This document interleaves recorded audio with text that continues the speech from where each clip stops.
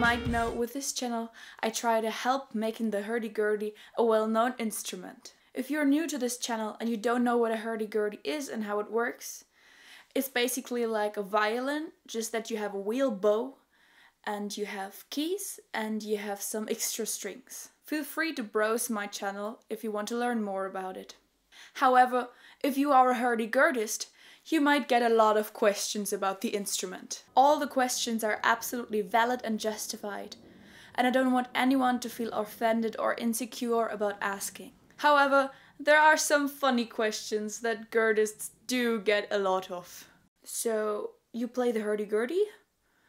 That's like a guitar, right? Do you have to tune it? Where's your monkey? You play the hurdy-gurdy? Ah, so you make medieval music. No? So, if you crank faster, does it play faster? Hurdy-gurdy, yeah, I know it. It's this thing, right? What is this? Alright, now I understood how it works. But where do you pump the air? When I lived in Glasgow over 20 years ago, I saw a hurdy-gurdy player in the pub. He needed 20 minutes to tune up his instrument, and when he was finished, it sounded horrible. Hey, what's in that bag you carry around? Is there a dog in it? No, there's not a dog in it. Is there a baby in it? No, I don't keep babies in... No? So what is it?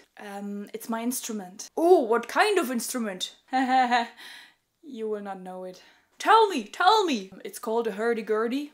What is this? Told ya.